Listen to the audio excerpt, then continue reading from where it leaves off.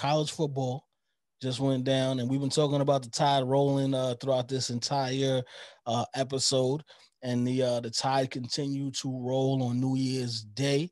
They beat up on Notre Dame. Shout out to my guys, Devonta Smith, Mac Jones, and Najee Harris.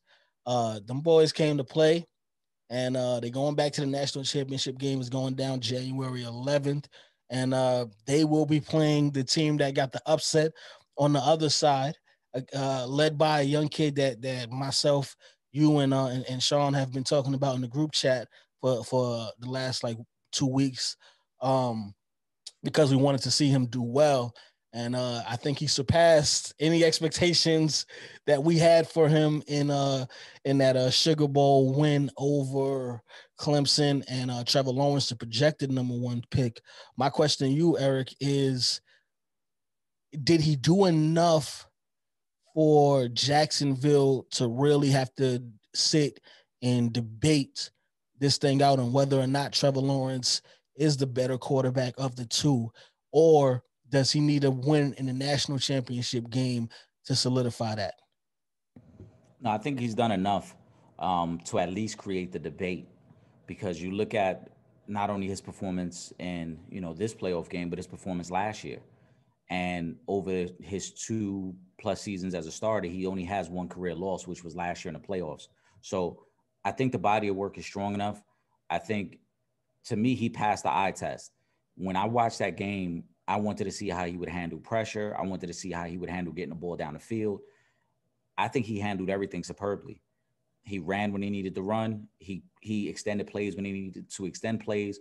And he has a cannon of an arm. I mean, he just continued to throw down the field. And there was a particular play that really blew the game wide open. I think at the time they were up 35-21, and he hits a deep pass over the middle of the field. And even Kurt Herstreak, who's breaking down the game, had made the comment of his growth as a quarterback, because last year on the interception he throws at the end of the game, he allows number 24 to bait him, and he tries to take the post, and the post goes out to a corner route, and he ends up throwing the interception that cost him the game. This year, they send a deep post to 24, and he actually gets 24 to bait on it, and then he gets the big play down the field, which showed his growth and his understanding of what the defense was trying to do. So I think all the tools are there. I think the kid is supremely gifted, and then he also showed the toughness. He took a hell of a shot, and he came right back in the game, grimacing and all, but he said, I'm going to complete the game, and I'm going to make sure we move on to the next round. So I think there will be discussions. I think the tough part is Trevor Lawrence, again, as we said, is considered one of those can't miss prospects. And if you're Jacksonville, I think you need Trevor Lawrence, because you need to sell tickets. They're a team, they have a small fan base.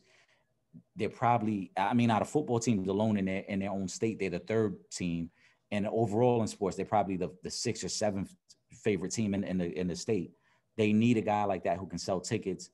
So I think they go that route. But if you're the Jets, and I had this debate with Will from On the Board Sports, because I had to remind him as well, if you're the Jets, I think you were super excited by this performance from Justin Fields. Yes. And knowing that we can still get this talent at number 2. Will from On the Board was a little skeptical. He was like, I don't know if it's all hype. And I'm like, look, I know everybody's talking about it now because it's fresh in our minds, but he had a hell of a playoff game last year as well.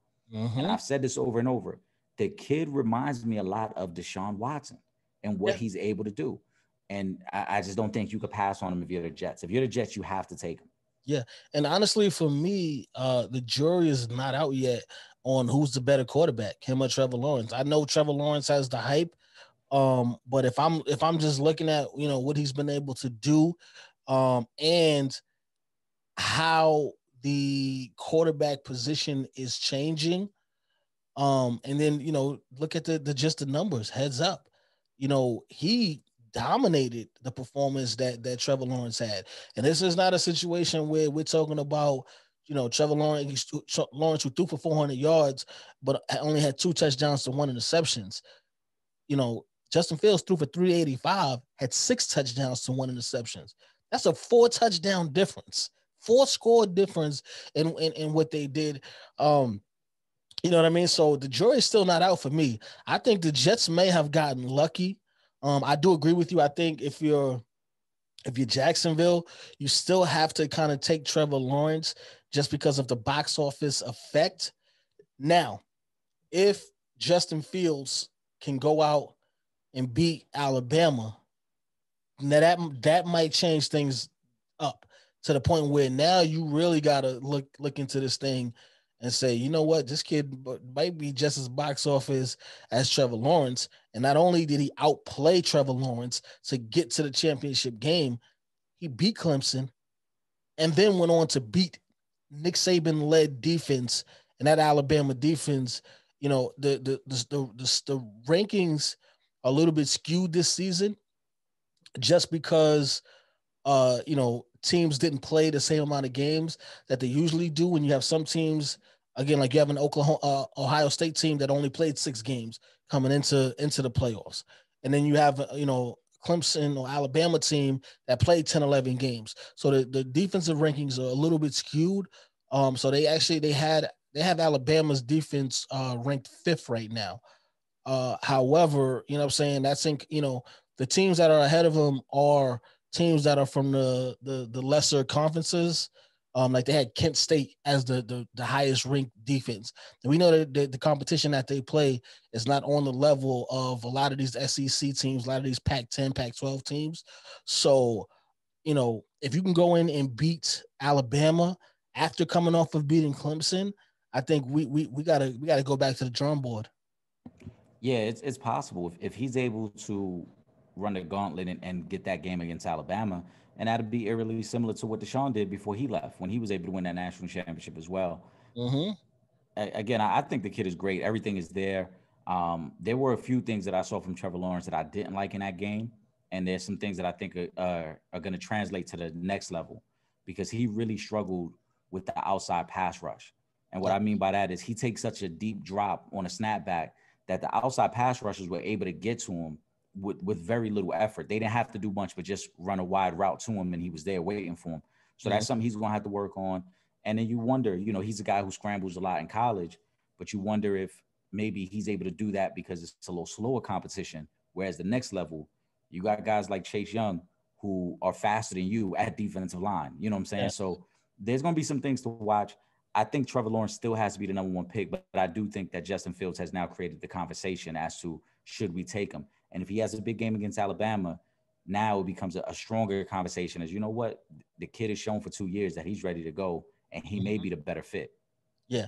And so, all right, so who you taking? Obviously, the tide is going to roll in my direction, but who you picking in a championship game? If they were playing immediately, like if they were playing this week, I probably would have leaned towards Ohio State just because of their performance. But you're giving Nick Saban a whole week to game plan for you. Yeah. And Nick Saban is the best coach in college for a reason. They're going to be ready for whatever they throw at them. I don't think there's really any matchup that they can exploit against Alabama, aside from Fields using his legs to extend plays and cause havoc in that route, in that manner. But those deep passes they got against Clemson, they won't be there against Alabama. They're going to have to be more patient. He's going to have to play mistake-free football. And they're going to need the kid, Trey Sermon, to have a big running day as well, because we know Alabama every year boasts several pros on that defense. And I'm going to tell you why he will not have that type of running game. And there's one guy that's lined up right in the middle, and that's Dylan Moses. And I can't see him running for $140 on this Alabama defense. Now, I do hope that Justin Fields has a good game, because I want that for him, but I'm still taking Alabama. But, again, Dylan Moses, and when you're talking about going downfield, you got Patrick Surtain II, who is that he's that blue chip caliber. He's second in college. Second generation. His dad played in the NFL, and his dad was a top corner in the NFL, so he's of that cloth. And that guy is out there lurking. So, you got to be careful with that. So I'm taking Alabama to win the championship game. Just roll Tide, man. This is a whole episode of everybody get your roll on, man. Everybody get your roll on. This is Deion Grant from the New York Giants, Super Bowl champ, and you're watching Real Fans, Real Talk. Live from the can.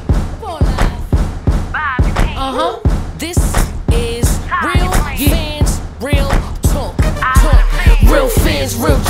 as real as you thought. Real